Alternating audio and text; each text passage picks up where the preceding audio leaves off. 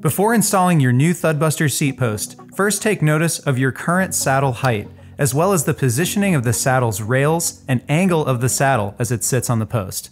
Loosen the seat post clamp and remove the seat post from the bike.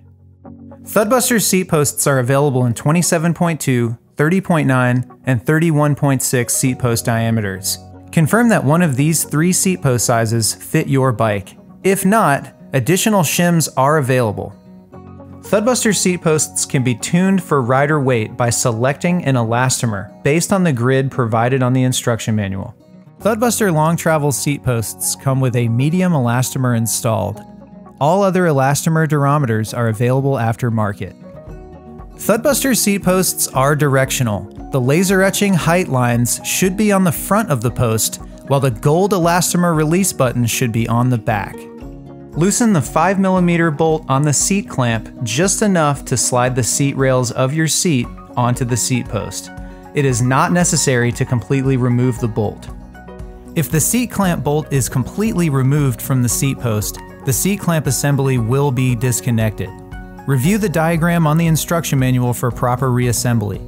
The inner and outer clamps should be oriented such that the saddle rails can be inserted from the top of the seat post. With the bolt slightly loose, press against the clamp on the side with the saddle rail installed to allow room for the other saddle rail to insert into the seat clamp. Squeeze the seat clamp together with both saddle rails installed and begin to tighten the seat clamp bolt. Apply a light coat of grease to the seat post before installing into the frame. If a shim is needed, align the slit in the shim with the slit found on your frame's seat tube. Be mindful of the minimum seat post insertion height as depicted on the Thudbuster. Install your Thudbuster into your frame's seat tube. Measure your desired height and adjust as needed. With the Thudbuster installed on your bike, make your final adjustments to the orientation of your saddle and post height for comfortable riding position. To change elastomers, start by firmly pressing on the saddle to allow the arms to compress the elastomer.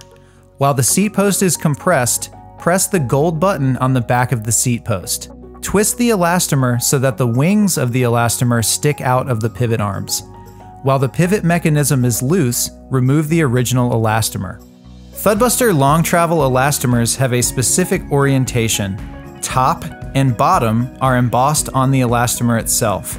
Make sure that the elastomer is oriented correctly when installing a new elastomer into the post.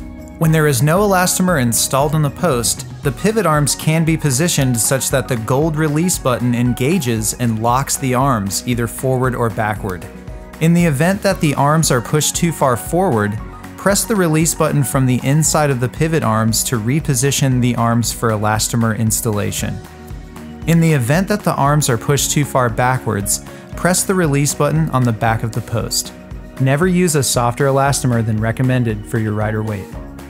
To install your new elastomer, perform the removal process in reverse.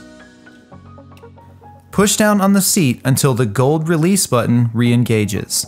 If you have any additional questions about this product, feel free to reach out to a Cane Creek representative. We're happy to help.